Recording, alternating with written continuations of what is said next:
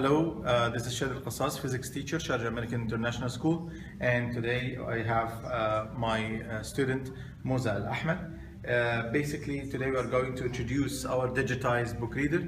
Our digitized book reader basically is a project done by using the Raspberry Pi Model B Plus and a brick Pi that is attached to two servo motors, EV3 servo motors, and a Raspberry Pi camera, which is here.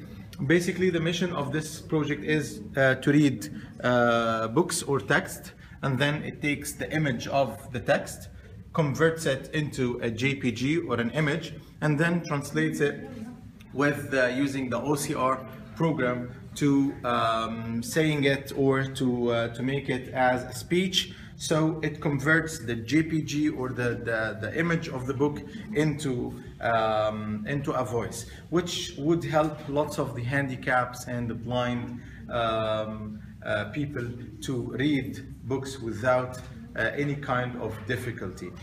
Basically, the only challenge now is trying to modify the sound, because the sound that is coming out of the Raspberry Pi is somehow a robotic sound. In the near future, inshallah, we are going to make it more human. How to start up the program? Basically, we use the Raspberry Pi interface, which is the LX terminal, and the program is written in a language which is Python.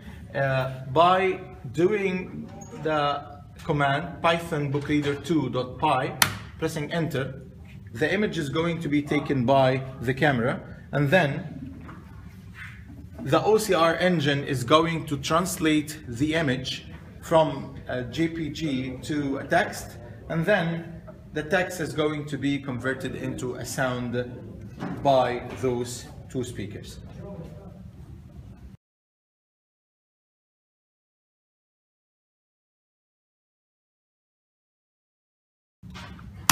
Sharjah American International School Persons Digitized Book Reader by Supervised by Shady Al-Qassas.